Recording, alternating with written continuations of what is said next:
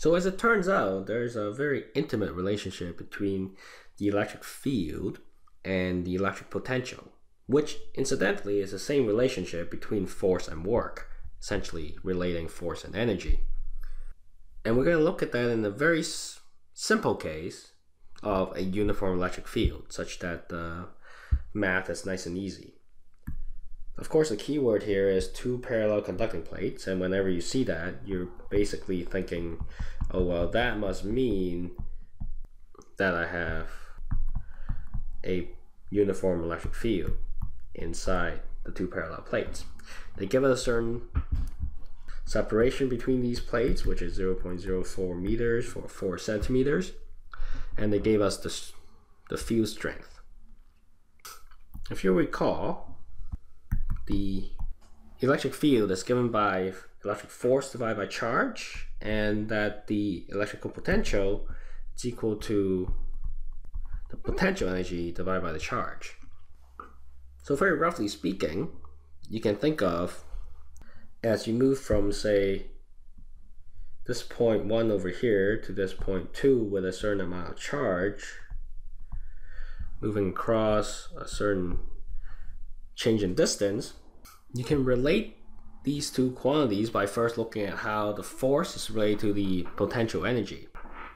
We can relate these two times with the added condition that we apply another external force, which is the non-conservative force, that's equal and opposite to my electric force, such that my initial speed is 0 and my final speed is 0. So we're just kind of pushing it back as we go along.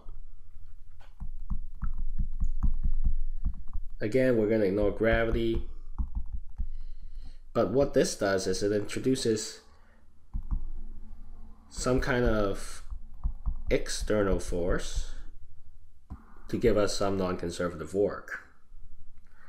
So these guys are 0, and we have some initial potential energy plus the force parallel times my displacement, as always, equal to my final potential energy. So now remember that this force is actually going opposite. The force we're applying is opposite to the motion of the electrons to slow it down. So that's why this force is anti-parallel, giving us minus QE delta D is equal to PE2 minus PE1. And you can cast this as delta PE, some kind of change in potential energy, which is then equal to Q times delta V, right? V2 minus V1. The Q can cancel out because it's the same Q feeling it, and therefore we arrive at relationship between potential and electric field. Now the parallel bit is still important because we could have done some crazy move like this, but it's only the parallel force parallel to the displacement that matters. Another way to write this is, of course, that the electric field is delta V over delta D. As long as your electric field is constant, then you can apply this formula. And this negative here is important because as you go along the direction of the electric field, you're actually decreasing in potential, because here you're more positive, you're high potential, then you go way towards the negative, so you're losing potential as you move along the electric field. So that's why this negative is important.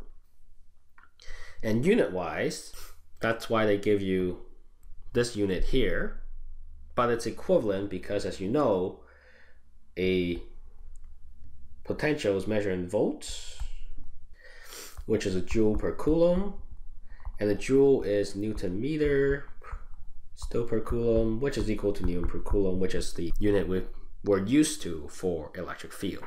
So that takes care of a little bit of theory, and now it's just a matter of using the theory and answering the question. So let's get to it. What is the potential difference between the plates? Well, that's kind of simple because they're basically asking what is the potential difference. In this case, they're just caring about the sign because they don't tell us any direction per se. So it's the size of the electric field multiplied by the separation distance. And of course, being parallel plates and that distance is perpendicular, that is the parallel distance for my electric field.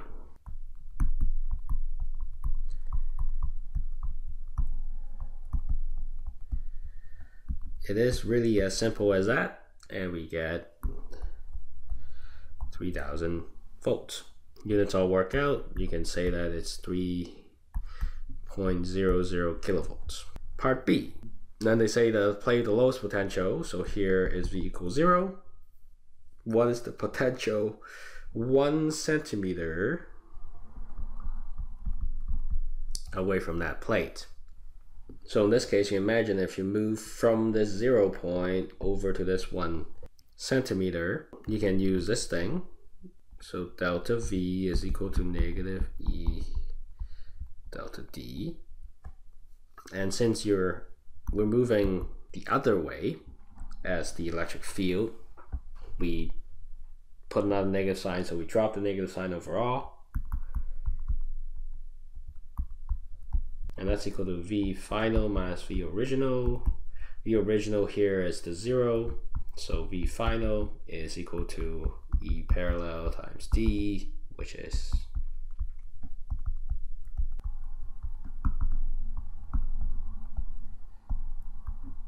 750 volts. Pretty simple math. Main thing is the relationship between electrical potential and electric field. In the case of uniform electric field, it's nice and simple like that.